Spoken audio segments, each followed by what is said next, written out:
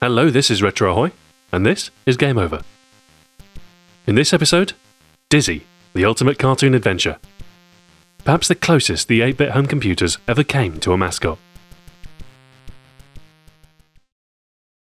Dizzy was the brainchild of the Oliver twins, namely brothers Philip and Andrew Oliver, who took an interest in video game programming at a young age and found success while still in school.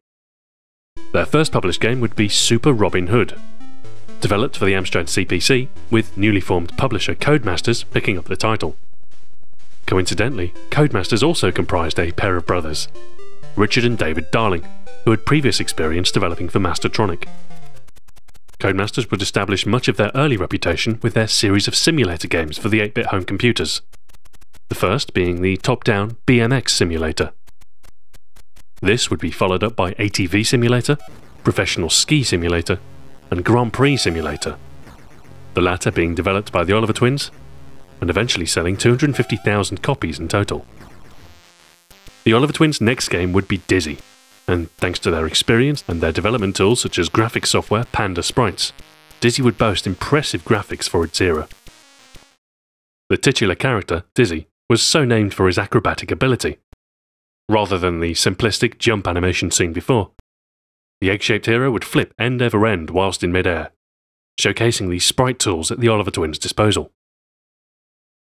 Interestingly, Dizzy was never intended to be an egg, simply a face with adjoined hands and feet, but the most common interpretation stuck early on. The world in which the game was set was richly detailed, assembled from repeated blocks, reducing memory requirements and speeding level design, while still permitting impressively rendered areas for its time. The plot was loosely explained in the cassette inlay. An evil wizard, Zax, was the main antagonist, and the only way to end his reign of terror was to assemble the Ava-Whiff-of-E potion, comprising a leprechaun's wig, a cloud silver lining, a vampire duck's feather, and a flask of troll brew. It was your goal to assemble these ingredients before facing the evil wizard. The world itself was populated with a whole host of hazards, from killer birds, killer spiders, killer raindrops, and even killer apples. Most of these hazards could be subverted with the right object in hand. Raindrops yield to a plastic raincoat, spiders to insecticide, and, oddly enough, birdseed will swiftly dispatch any angry birds. Unfortunately, you can only hold one object at any given time, and starting with only 3 lives, completing the game safely was a difficult task indeed. Only the most perseverant will have completed the game legitimately, as knowledge of pitfalls and blind alleys are required to finish your quest successfully. Still, the game was rewarding enough, even without completion. Encountering previously undiscovered screens and solving the game's puzzles was rewarding in its own right. Dizzy was very well received by critics and went on to become a bestseller, and so, naturally, there were a number of sequels.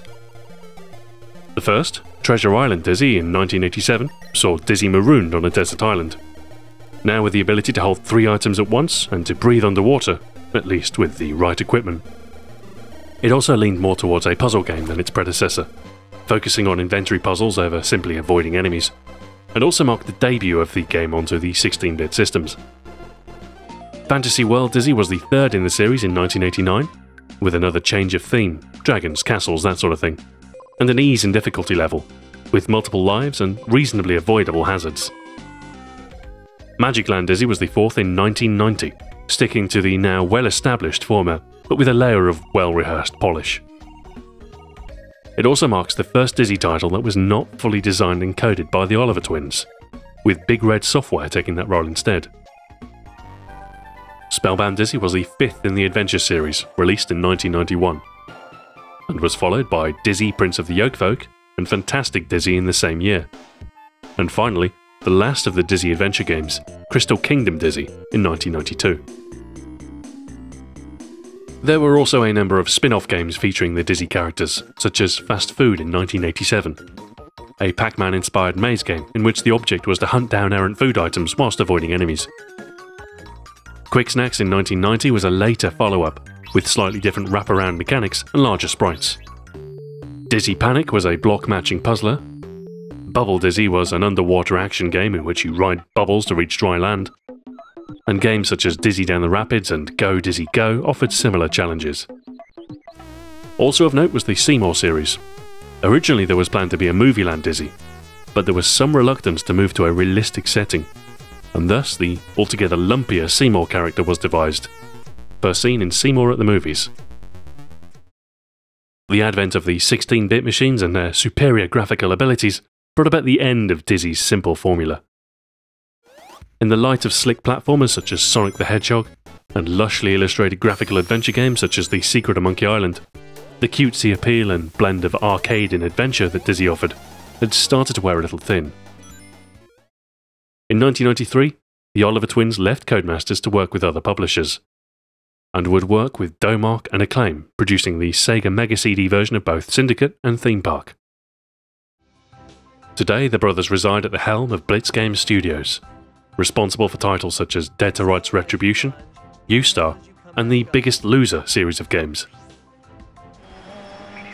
Codemasters had built much of their early success on the Oliver twins' work, but in their absence they continue to thrive and persist today, true to their simulation roots, with titles such as the officially licensed Formula 1 games and multi-discipline rally series Dirt.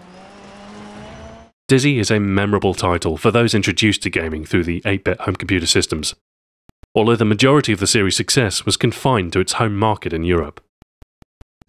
Nevertheless, it's an influential 8-bit title, and one that no doubt had considerable influence over games that followed, and likely laid the foundations for later puzzler platformers, such as 1993's Pugsy on the Amiga and Sega Mega Drive. A remake of Dizzy Prince of the Yolkfolk was released in December 2011, on both iOS and Android platforms, a faithful remake of the original, and perhaps the beginning of a revival of the Dizzy franchise.